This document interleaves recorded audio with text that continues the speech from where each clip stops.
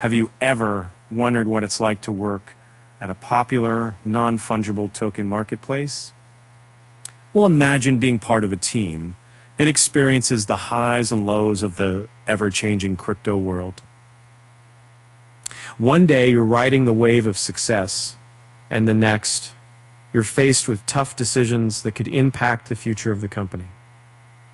That's exactly what happened at OpenSea, the largest NFT marketplace, when its co-founder and CEO, Devin Finzer, made a shocking announcement. In a tweet, he revealed that OpenSea was given letting go of half of its staff. The news sent shockwaves through the crypto community, leaving many wondering what had led to this drastic decision. According to Finzer, OpenSea was embarking on a new journey, creating a foundation for OpenSea 2.0. This meant restructuring the company and making some difficult choices along the way.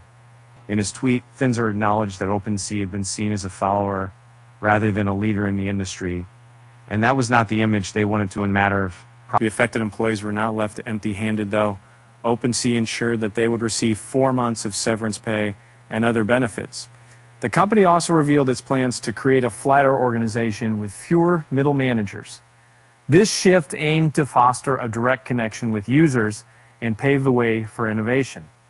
This wasn't the first time OpenSea had to make tough decisions. Back in July 2022, the company had already let go of 20% of its staff due to the impact of the crypto winter. The NFT market, which had once been booming, has started losing steam as cryptocurrency prices fell. OpenSea, like many other NFT marketplaces, had to navigate through these challenging times. To make matters worse, OpenSea faced backlash when it considered removing creator royalties. Artists protested against this move, highlighting the importance of fair compensation for their work. It was a reminder that the NFT market, once hailed as a revolutionary asset class, needed to address its flaws and ensure a sustainable future. A recent report by Dapp Gamble shed light on the state of the NFT market.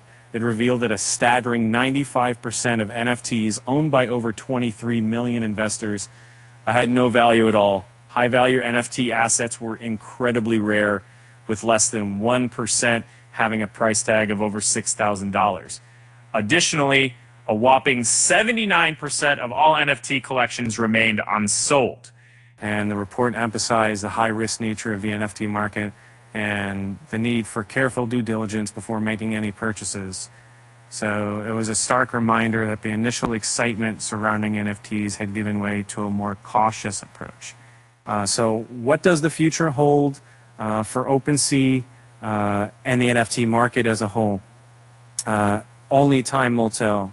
As the industry continues to evolve, companies like OpenSea will need to adapt and find new ways to stand out. Perhaps with the right strategies and innovations, they can bring back the excitement and value that once captivated the world. And now for a lighthearted moment. Why did the NFT go to therapy? Because it had an identity crisis. With that said, thanks for watching, and until next time.